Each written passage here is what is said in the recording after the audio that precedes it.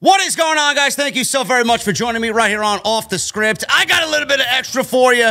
It is April 23rd, 2023. I am JD from New York, as always, coming to you from the OTS venue. Thank you guys so very much for joining me on your Sunday afternoons, wherever you may be. We got a little bit of Bill Goldberg to talk about. We got a little bit of AJ Styles to talk about, news on his potential return to the WWE. We got news on Naomi. Is she staying with the WWE or is she leaving after fans are now speculating about her canceling her trademark for the name Trinity Star? We'll also go over the King and Queen of the Ring, why WWE internally canceled what I was very much looking forward to in the King of the Ring tournament for 2023, and a big pitch for Big E and him chasing Gunther for the Intercontinental Championship. Yes, Big E on his way back to the WWE. We got all that and so much more right here on Off the Script. You guys know the deal. Hit that subscribe button down below if you guys want the latest in WWE and AEW news. And also follow me on social media at JD from NY206. That's on Twitter, Instagram, TikTok, and Cameo. Let's start off with Goldberg, man. I talked about Goldberg on the podcast on Thursday when we were live for episode 474. We talked about his reported four-city mega tour, retirement tour. He wants to retire, and he wants to go out on his own terms. He had a handshake agreement with Vince McMahon that, to the surprise of nobody, Vince McMahon went back on. And he was very angry with Vince McMahon. Now he's a free agent, and the speculation is that Bill Goldberg will eventually end up in AEW. A lot of people are pinpointing Goldberg to be at that Wembley show on August 27th for AEW All In. Now, no matter what you feel about Bill Goldberg, you guys know how I feel about Bill Goldberg. You guys know how I feel he is greedy and undeserving and basically delusional at this point. He said that he doesn't think what he did in WWE should be the end. Nobody should be telling him that that is it for him, and he deserves a lot more, a lot better to go out on. I sided, well, maybe we should have thought that same thing about Bray Wyatt before you buried him in fucking Saudi Arabia. Maybe we should have thought better, Bill, about what you did to Bret the Hitman Hart. Did Bret Hart deserve the way he went out? I don't think so. So, yes, there is backlash about Bill Goldberg.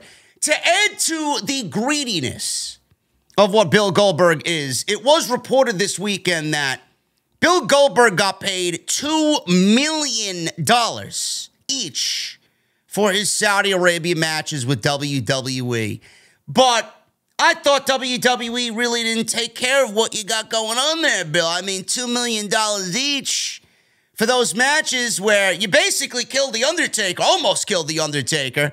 Could have been a catastrophic event there. And then a very, very underwhelming match with Bobby Lashley, I believe, were the two. $2 million each for subpar performances, Bill. It's a great job there, man. I never seen somebody do so little work and then get paid so much money. While appearing on 93.7 The Ticket, Goldberg stated that he's leaning towards doing a four-city tour, as you guys know. And then Meltzer in The Observer mentioned that AEW might not offer the kind of money per match that he was making in WWE, but Goldberg was making $2 million each for Saudi matches, and for AEW, that kind of money per match simply isn't cost-effective. Now, I don't know how much Tony Khan is going to offer up for a Bill Goldberg or for the services of Bill Goldberg.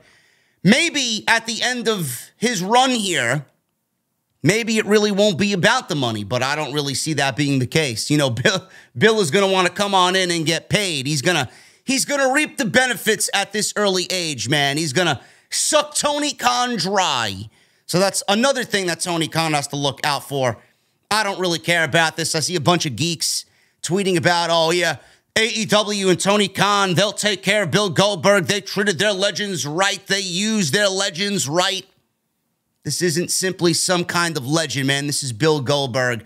somebody that has not done the right business in a very long time, and somebody that only thinks about himself. Not very excited about Bill Goldberg coming on into AEW because I just genuinely don't trust him, and I don't genuinely trust him to do the right thing. Big match for Big E being pitched internally for his return. Now, on Friday Night SmackDown, Xavier Woods wrestled for the Intercontinental Championship in a losing effort, obviously, against Gunther on SmackDown. And according to a new report, this is not the end for the New Day and Imperium. Now, we don't know what's going to happen with the draft. They could be drafted to separate shows. The New Day on one show, Imperium on the other. But according to a new report from WRKD Wrestling, this new insider wrestling account on Twitter, they said Woods faces off against Gunther on SmackDown, and at some point, the plan will be for the New Day to continue their feud with Imperium.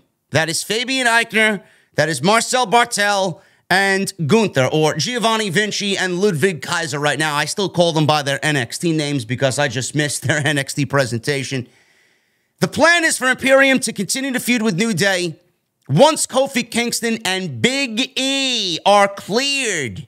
And Big E versus Gunther would be the centerpiece for this New Day Imperium feud. There's no word on whether this will happen on WWE television concrete.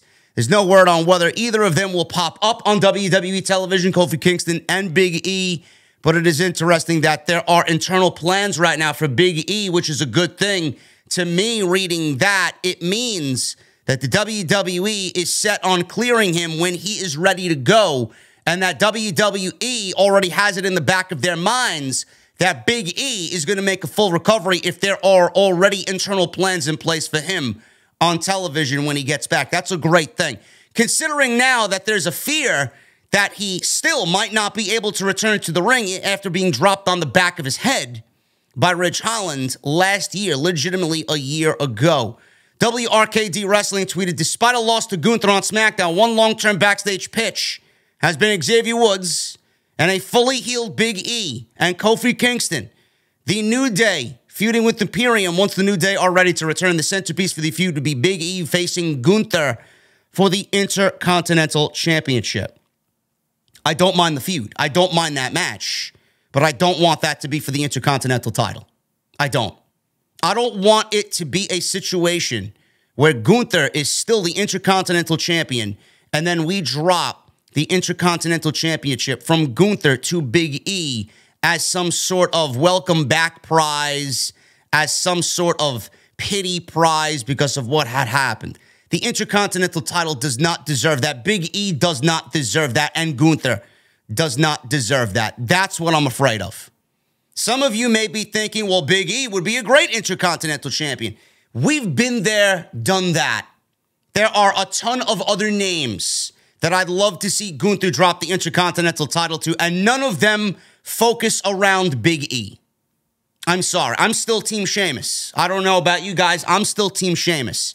And with the reports of WWE possibly calling up Ilya Dragunov from NXT and bringing Pete Dunne back to television with the name Pete Dunne and abandoning the Butch name and then bringing up a Tyler Bate, I'd even take those guys in a feud with Gunther because they've all been in the ring with Gunther and have delivered match classics with Gunther. I'd take those guys over Big E. I don't want it to be a pity prize. I don't want it to be a pity party for Big E.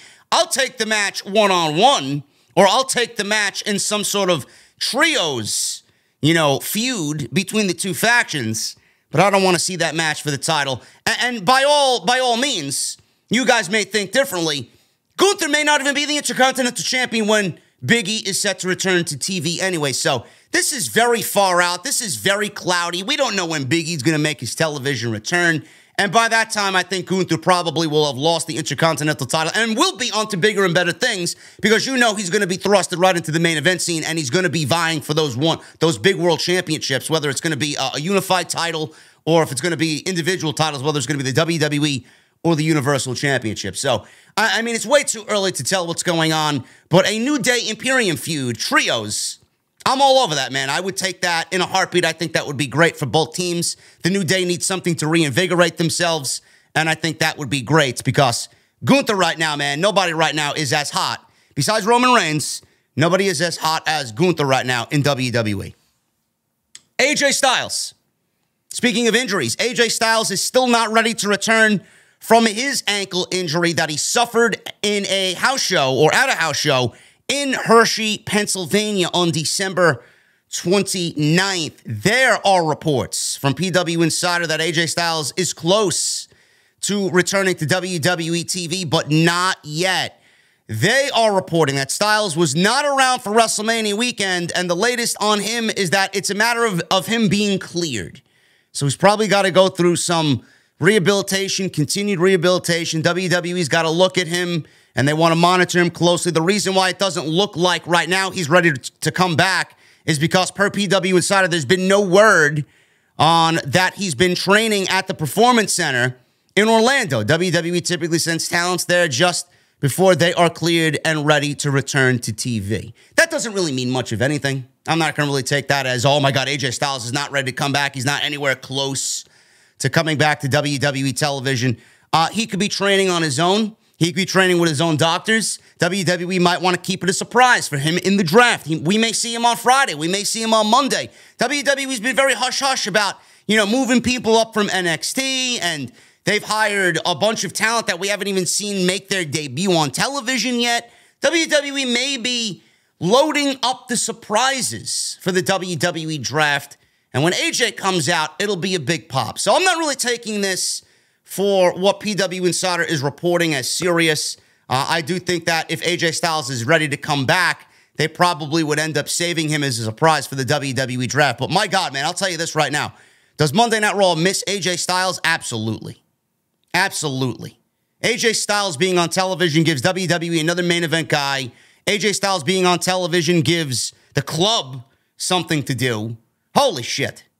I mean, it's crazy how Gallows and Anderson haven't really done much of anything in WWE since AJ Styles went down with injury. I mean, they've been off television basically the entire time he's been out. If I'm Vince McMahon, I'm looking at that, I'm saying, what the fuck are these guys doing back here if we're not using them? So they are probably hoping that AJ Styles gets back to television. And I really hope with the draft, as far as they are concerned, Triple H or whoever's in charge here with this thing gets the tag team division back in place and we get some sort of tag team division, and they are a nice, decent addition to the tag team division. There's still a comparable tag team in WWE. And with AJ, they are over. It's going to be difficult without AJ, but I think all of them back together on TV would be best for business, especially for Monday Night Raw right now, which is, in that feel of same old shit now, weekly on USA Network. Backstage news on why WWE canceled the King and Queen of the Ring for Night of Champions. Now, no matter what Meltzer says here, it's probably not the case, but WWE changed the name for one very specific reason. Dave Meltzer reported in the Wrestling Observer newsletter that the reason WWE changed the name to Night of Champions, replacing King and Queen of the Ring, will become clear following the Backlash Premium Live event next month in Puerto Rico. That's all he had to say on it. Regarding the reason why the May 27th show in Saudi Arabia was changed from King and Queen of the Ring to Night of Champions was a booking decision. We were told it will become obvious why after the Puerto Rico show and in the build to the show, Meltzer wrote. Roman Reigns. I am going to let you guys in on something that I have been feeling after we watched SmackDown on Friday and WWE gave us this ridiculous, absolutely ridiculous match of Seth Rollins and Omos. Something was decided upon for why this match was made. Just going to throw this out there.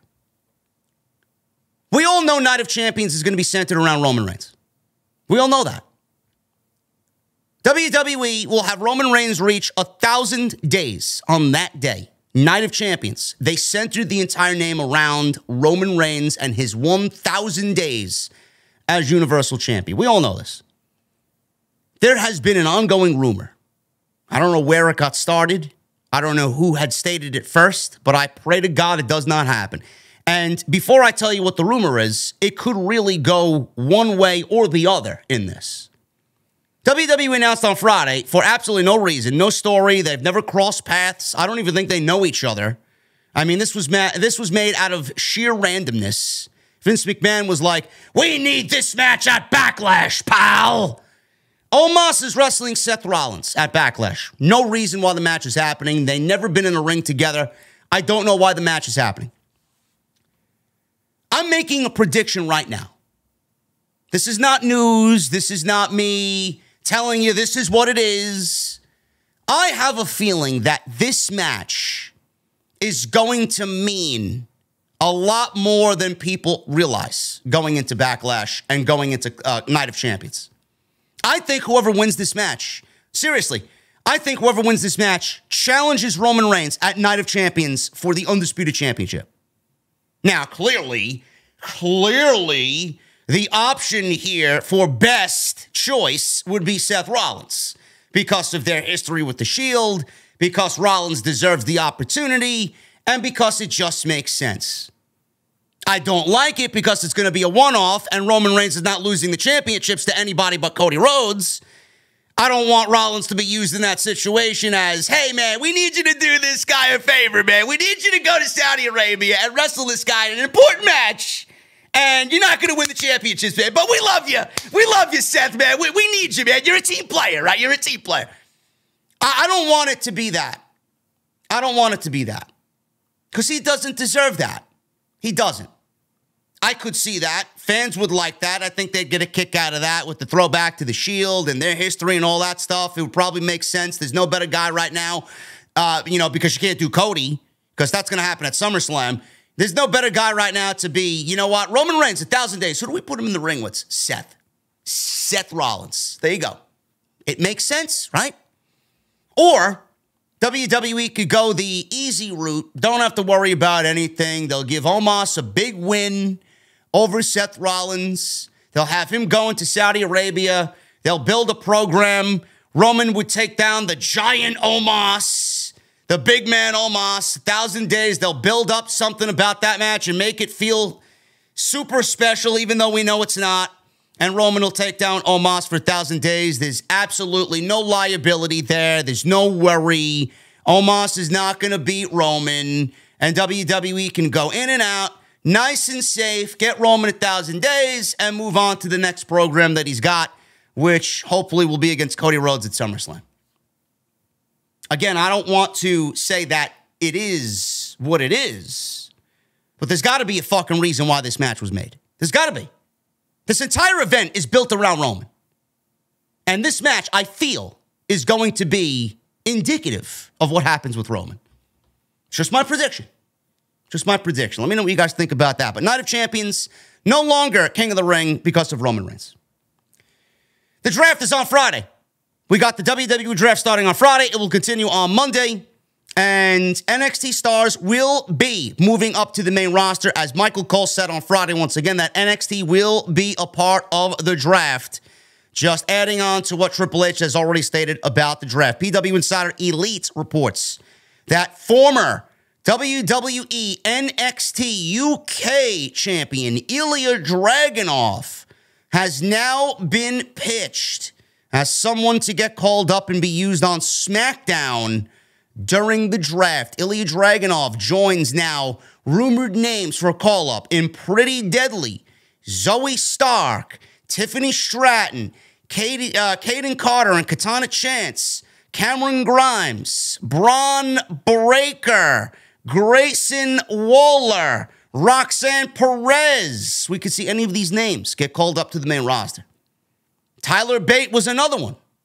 Tyler Bate had that great match with Dolph Ziggler on Main Event. People were raving about it. Then it got word back to WWE. Maybe we should call this guy up. He's been fucking ready for years. Ilya Dragunov's ready to go. I don't know what the fuck he's doing down on that baby show, that Nickelodeon-like fucking show on Tuesday night. He doesn't deserve to be down there. Half the fucking people I mentioned don't even deserve to be down there.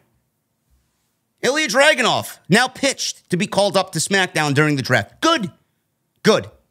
Pretty Deadly seems to be ready after multiple NXT Tag Team title reigns in UK and on NXT here in the United States. Grimes has been ready for a while. He's been on fucking TV forever. Transformed his body. He looks fucking incredible. He's been in limbo creatively. They didn't bring him back to NXT. They wanted to call him back up to the main roster. He's ready to go. Hopefully they bring him back under that rich boy, Southern boy gimmick. I thought that was fantastic. WWE's been high on Zoe Stark. Shawn Michaels loves Zoe Stark. She's been ready for an opportunity. And the women's roster absolutely needs some fucking momentum. Zoe Stark could be that, man. They need some hard-hitting fucking just difference makers in that division. Tiffany Stratton and Roxanne Perez and a Zoe Stark, Kaden Carter, Katana Chance, they could all add that to the women's division. So it's going to be very interesting to see where the NXT talent is come Friday and then on into Monday for the WWE Draft. We could see a lot of call-ups on Friday and into Monday with the draft, and I hope we do. I really do. I think WWE television needs a shot in the arm because right now, coming out of WrestleMania, the momentum seemingly has just faded away. There is nothing to really sink your teeth into right now on WWE television. Hopefully that changes with the draft. There's a new report from Fightful and PW Insider Elite about Warner Brothers Discovery having interest in WWE programming. Now, I talked about this on Thursday when we were live on episode 474. There was a interview with James Andrew Miller, who also worked for the Washington Post and was the executive vice president of original programming for USA Network. He was interviewed by Sports Illustrated, and he had heard of interest in WWE programming from some people over at Warner Brothers Discovery. Miller expressed that he wouldn't be surprised whether Warner Brothers Discovery wanted a slice of the WWE pie, despite having media rights for AEW content.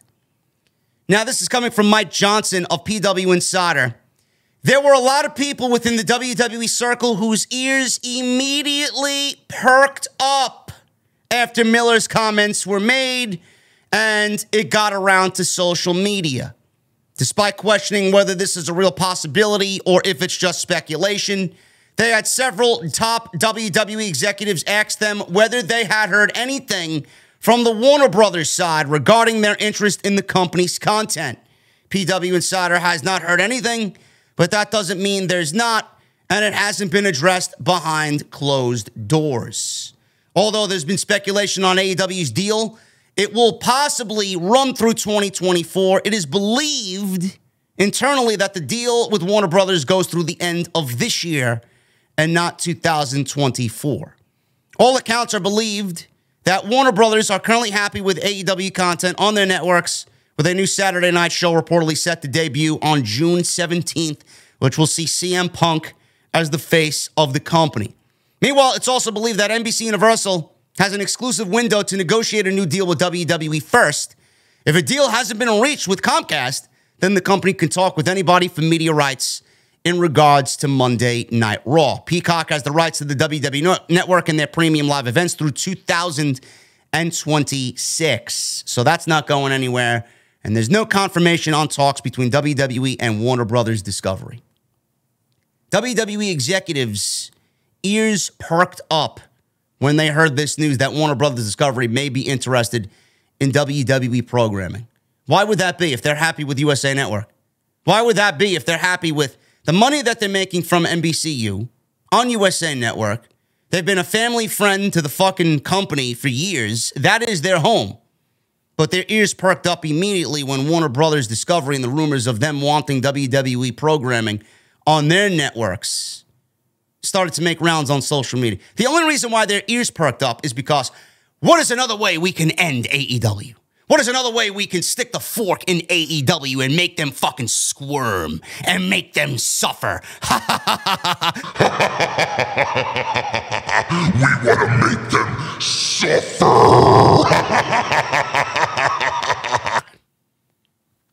It's exactly what WWE's thinking.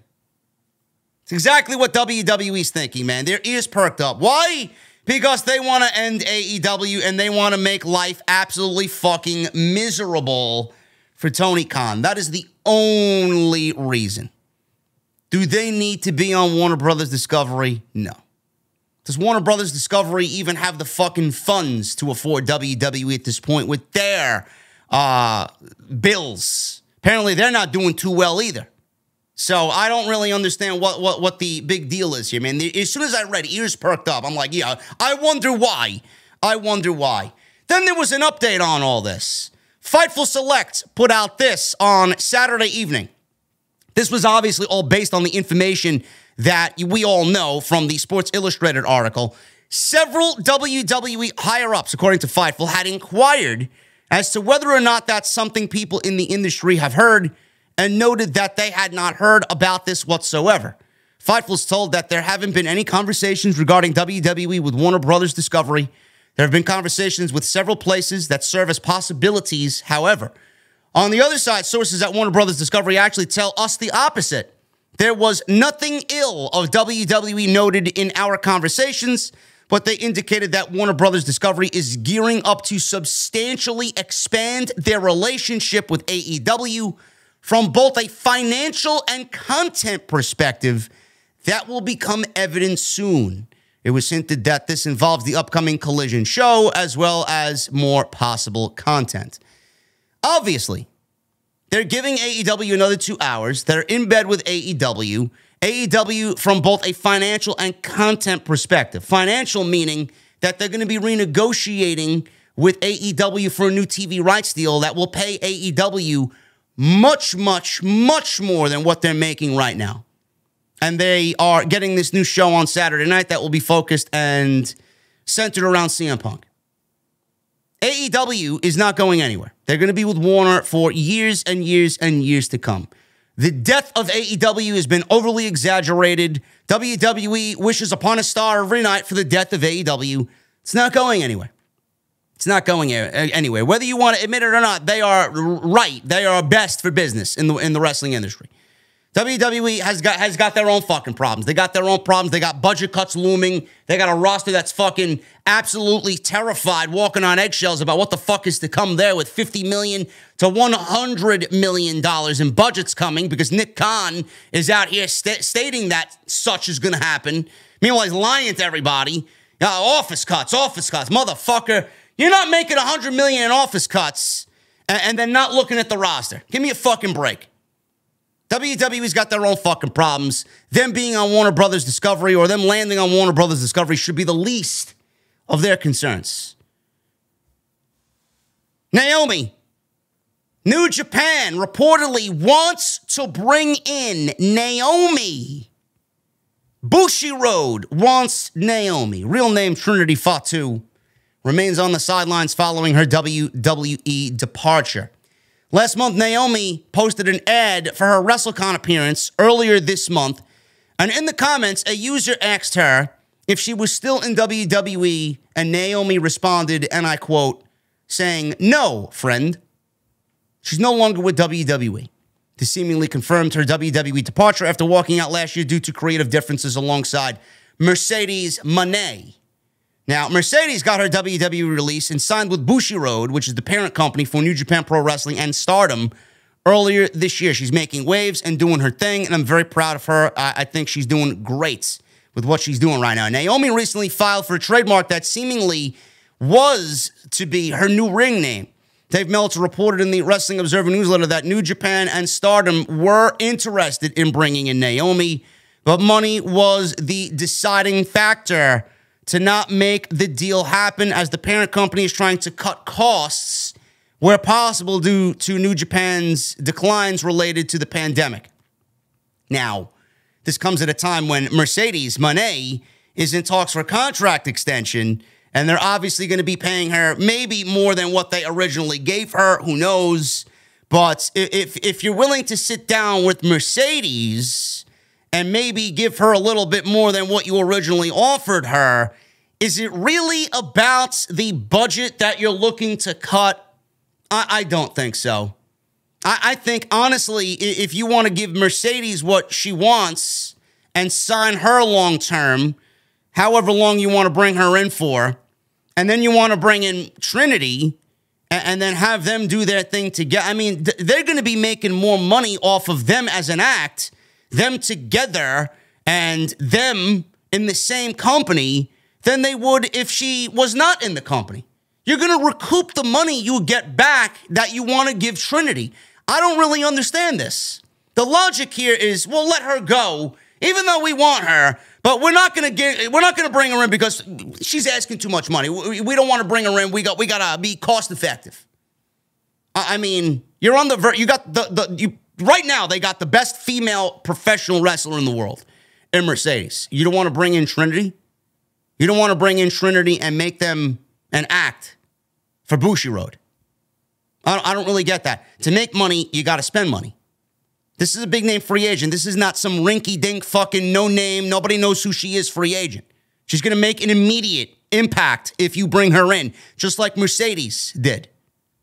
Look at what happened to them. Look at the impact that they made leaving WWE, the way that they did, standing up for themselves. You don't think everybody's going to be all over that? There was interest in Mercedes in her first match and continues to be interest in Mercedes in whatever she does. You don't think that's going to happen with Trinity? I think that's a foolish move by Bushiroad, to be quite honest with you. Now, because of this, obviously Meltzer talked about this. Because of all this news, Trinity had to come out and state that this is not true. The budget cuts and the reason why Bushiroad did not want to bring her in because of being cost effective is not true.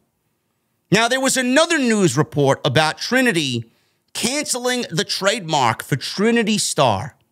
Now, Trinity Fatu is her real name. She had gone out there and trademarked Trinity Star, and a lot of people are now making speculations about, well, maybe she's going to end up back in WWE. Maybe she goes back to WWE. That's the reason why she canceled the trademark for Trinity Star. That doesn't mean anything.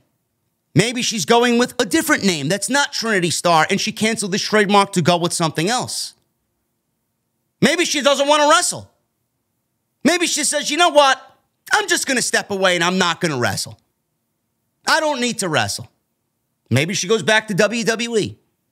Nobody knows. Everybody's making blind speculation about what she's going to end up doing. Meanwhile, nobody knows a fucking thing. She's got people talking, though.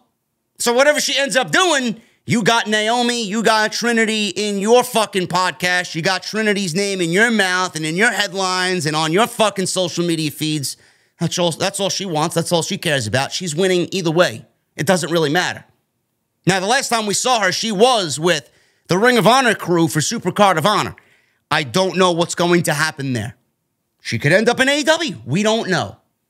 She could end up in AEW doing something with Mercedes for all we know, under a different alias, under a different name.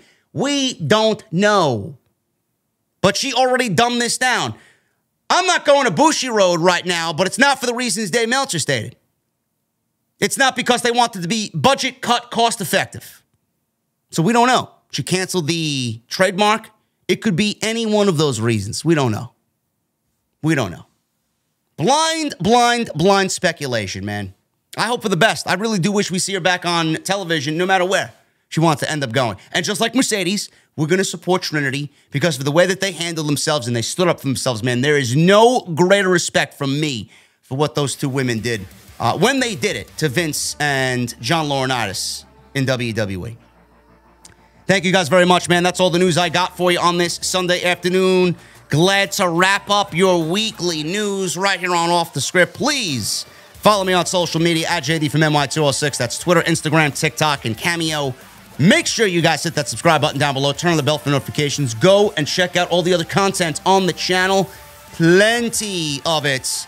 And let's try for 1,000 likes minimum today on OTS. Next time you see me, I'll be live Monday night, right after Monday Night Raw. We got 1 week to prep for the draft. Monday Night Raw looks like the drizzling shits, but we'll be here in the venue to cover it as always right here on Off the Script, guys. See you guys on Monday. Enjoy your Sundays, and we'll be right back here on Monday Night Raw for the Raw review right here on Off the Script. I'll see you guys later.